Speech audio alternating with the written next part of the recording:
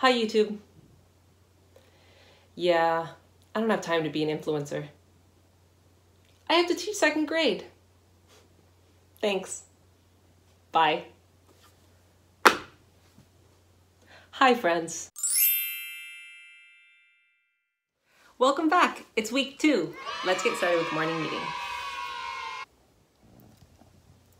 Good morning, friends.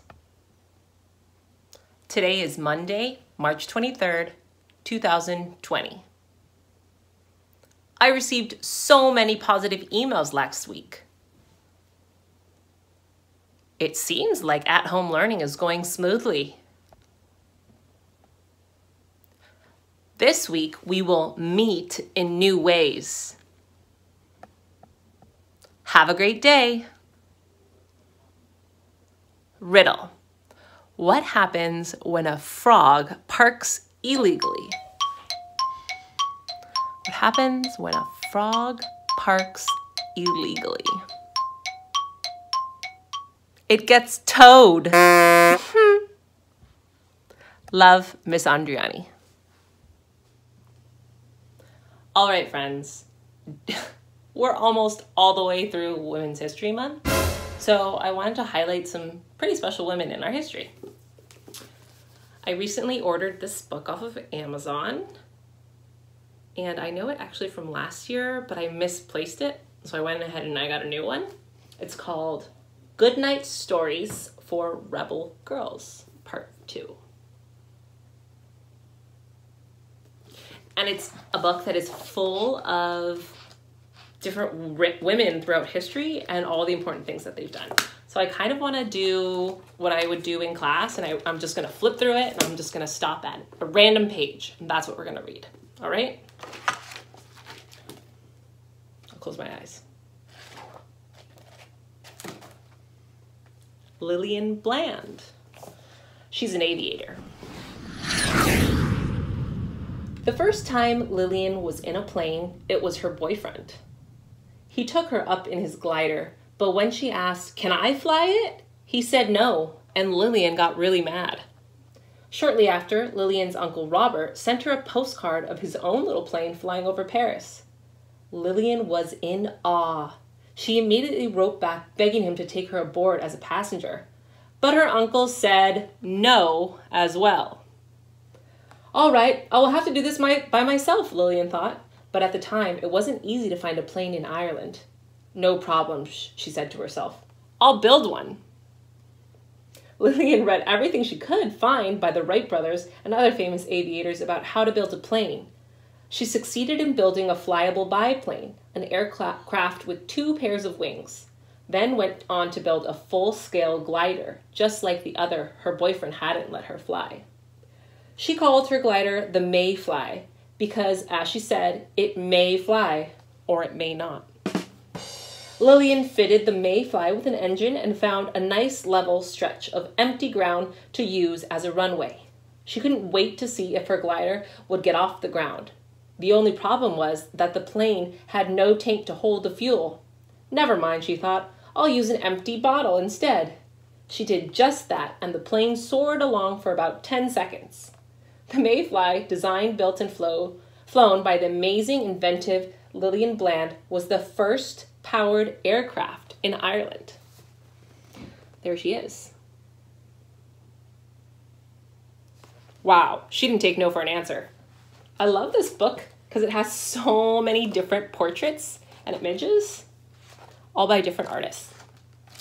Okay, let's do another one. Close my eyes again. Ooh, she's got a very unique name. Hope I don't mispronounce it too much. Rigoberta Menchú Tum. She's a political activist. An activist is kind of someone that fights or stands up for something they believe in. Once there was a girl who was told she didn't matter. She lived high in the mountains of Guatemala, but she and her family had to work down in the valleys picking coffee beans. The plantation owners worked them hard and beat them if they did not pick fast enough. The workers were treated like slaves and were paid hardly anything. Your life is not worth a bag of beans, her bosses told her. My name is Rigoberta, she replied, and my life is worth just as much as yours. Ooh, seems like she's about to do something important. Rigoberta was proud of her people and her culture. The Mayans of Guatemala could trace their history back to ancient times. They had rich and wonderful civilizations. But they had been forced into poverty, and they were beaten and even killed by soldiers if they dared to protest. She started fighting for better conditions and equal rights for her people. She organized strikes and demonstrations. Although Rigoberta could not read or write, she spoke with such conviction that more and more people joined her cause. Many were taken away and killed, including Rigoberta's own parents and her brother. The government tried to silence her, and the landowners tried to break her, but no one could crush her fearless spirit. A true hero, right? She insisted on telling her story, not because it was hers, but because it was the story of the oppressed indigenous peoples everywhere.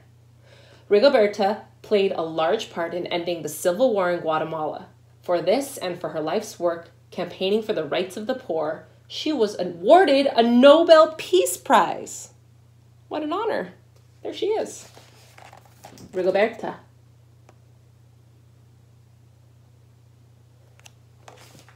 All right, let's do one more. I love this book so much. Okay, here we go. This is where I would like call on someone to tell me when to stop.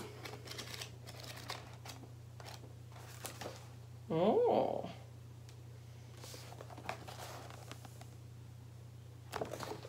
Peggy Guggenheim, art collector. So many different kinds of heroes, right? We had an activist, an aviator, and now an art collector. Heroes come in all forms, right?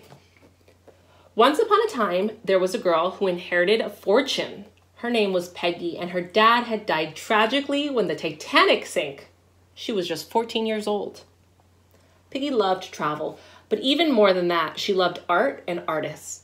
To meet as many artists as she could, she worked as a clerk in an avant-garde bookstore in Manhattan, and later she moved to Paris, where she became friends with some of the world's most talented writers and painters. Peggy was on a mission to build a collection of the finest works of modern art in the world. She chose carefully, buying one painting a day with a very clear idea of who should be included in her collection. During the Second World War, Peggy was terrified that her priceless paintings would be destroyed by the bombs falling on Paris. She asked curators at the Louvre Museum for help, but they told her she didn't have anything worth protecting. Braque, Picasso, Klee, Dali, Magritte, not worth protecting? Peggy was outraged. She ended up storing her paintings in a friend's barn outside of Paris. After the war, Peggy moved to Venice, Italy. She floated around the city in her private gondola with her beloved dogs on her lap, always sporting a pair of jazzy sunglasses. Seems like that's what she's wearing there. She was driving force in the male-dominated art world of the 20th century. The Peggy Guggenheim Collection, one of the most important art museums in Italy, is located in her former Venetian home right on the banks of the Grand Canal.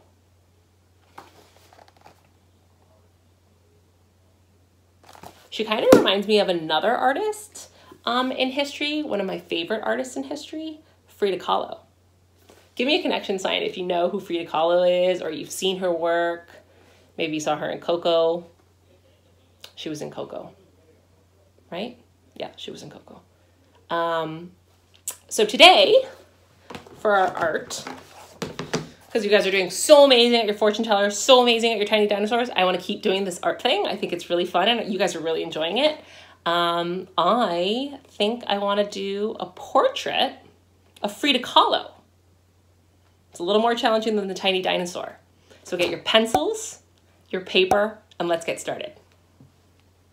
You may have noticed that I have like this new setup. It's my new classroom. Just because I want to make sure that you guys have the best learning experience during at-home learning. So I got this new whiteboard from a Buy Nothing group on Facebook, actually.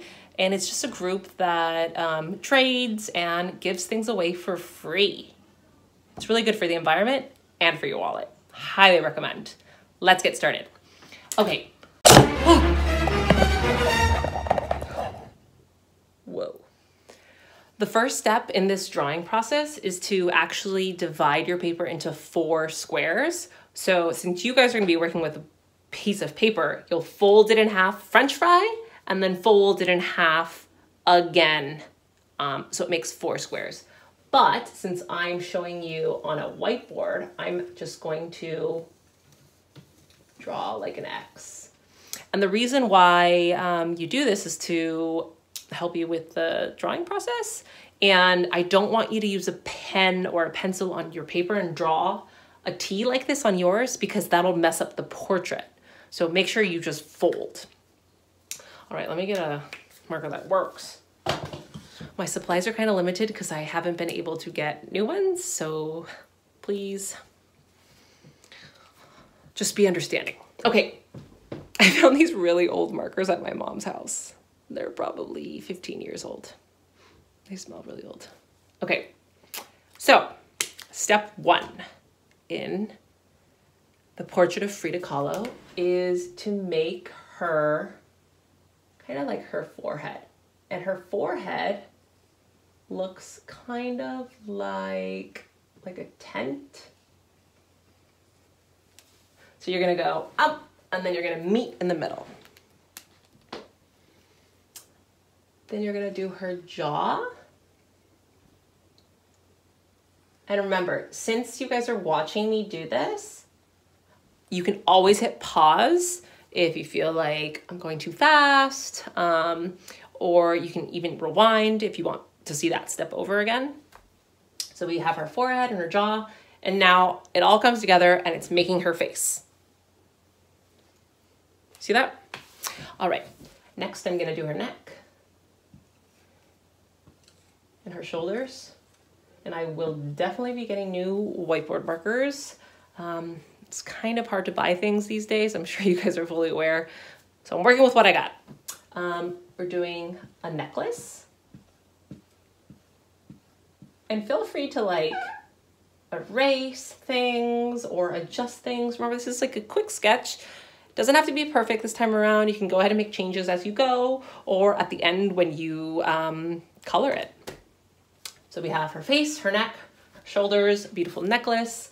Now I'm gonna give her some ears. And her hair. Now, Frida wore her hair up in like braids a lot. Maybe I can insert a picture. But she had her hair up and then the braids would kind of connect at the top. And sometimes she would add beautiful flowers into her hair. And that's what we're gonna do. So we're not gonna do the braid, but we're gonna really focus on flowers. Now you can actually draw flowers if you're a good artist, or you can just do a bunch of circles. Your choice. Depends on how much detail you wanna add to yours. As you guys learned from my tiny dinosaur tutorial, I'm not a very good artist, so I'm sticking to circles instead of flowers. Okay, so she has her flower crown, her necklace. Next step is her eyes. This is the trickiest part. And with the eyes, it's important that you draw the eyes at this line. So it's like footballs. And then her actual eyeball, I like to do it at the top of the eye, not really in the middle. Oops, her eye. Kind of looks like she's looking sideways. Okay, her eyes. And I'm gonna do her nose and her mouth.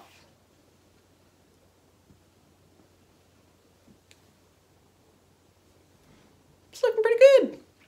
Last step is her signature bold brow. I love a bold brow. So it's gonna go from the corner of her eye right to the middle. And she actually had one eyebrow. And she was okay with that. And it was amazing and super artistic and totally natural. So I'm making sure that it connects in the middle. And drawing like hair, right? This is just my interpretation. So she has her bold brow. And there you have it, a portrait of Frida Kahlo. Super important woman in our history. Thanks so much for following along, and I hope that you have a good day, and I can't wait to see you guys later on in the week. Bye!